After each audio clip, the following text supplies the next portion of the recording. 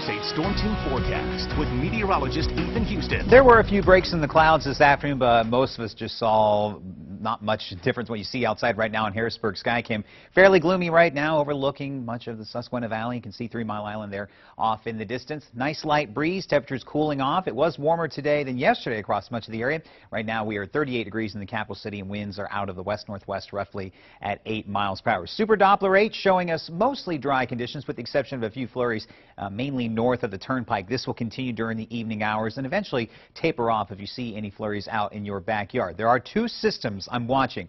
This storm system right now that is just to the east of Omaha, and the second system that's coming out of the Rockies. This first storm system may throw us some light drizzle and flurries tomorrow, but it's this storm system back in the Rockies coming out of British Columbia and Alberta, call it a clipper, could drop some snow that will accumulate on Wednesday afternoon and evening. So here's your News 8 Storm Team forecast. Mainly cloudy, blustery at times. Temperatures falling from the upper 30s to the mid 30s. We'll bottom out tonight in the upper 20s to near 30 degrees with just a few breaks in the clouds. Won't be quite as windy. Tomorrow, look for partly sunny skies. There could be some flurries and some drizzle during the afternoon and evening hours as temperatures warm back up to the upper 30s to near 40 degrees. If you see any flakes or some light drizzle during the afternoon, I don't expect it to accumulate. It's Wednesday that we could see that light accumulation. 38 right now in Harrisburg, 40 if you're watching us in York, and 39 currently in Lebanon.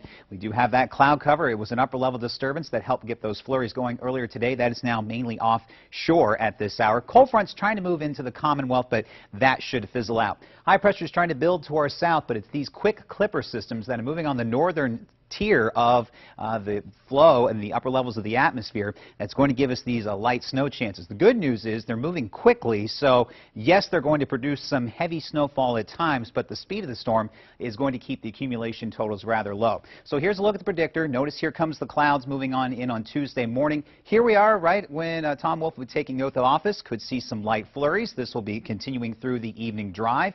Then we'll get a break in the action late on Tuesday night. Then here comes the second clipper from the west. Notice we get a nice plume of moisture and fairly widespread snow showers to our west that will become most likely across the area late in the afternoon and through the evening drive on Wednesday. So here's what to expect for tomorrow. Light flurries or drizzle, not looking for any accumulation. Wednesday morning we could start to see some light flurries or even a light coating, but it's Wednesday afternoon evening. That's when we could see some light widespread snow, looking for some minor accumulations anywhere from about 1 to 3 inches. But these storm systems do move fast. We'll continue to fine-tune that forecast over the next day or so. So 38 for your high tomorrow, mid-30s with some snow showers expected on Wednesday. Could see some flurries on Thursday, and we're watching another storm system that could throw us some light snow late in the weekend ahead. Quick look at some kids' art to show you. Sammy drawing a nice winter picture from Washington Borough, and here's the neat thing. She's from Miss Winter's class with that winter